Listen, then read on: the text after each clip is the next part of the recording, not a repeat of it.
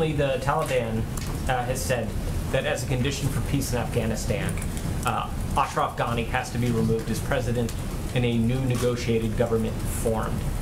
Does the administration believe that that's in the best interest of the Afghan people and U.S. national security?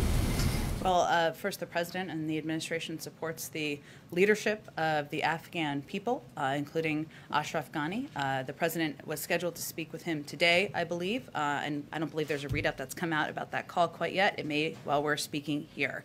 I would note that there are ongoing political negotiations and discussions that we certainly support between Afghan leaders, members of the Afghan government, and the Taliban, and we believe a political solution is the only outcome to lasting peace in Afghanistan.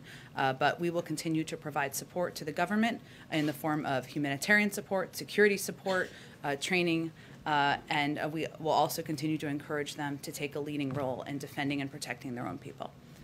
Go ahead. Thanks, Jen.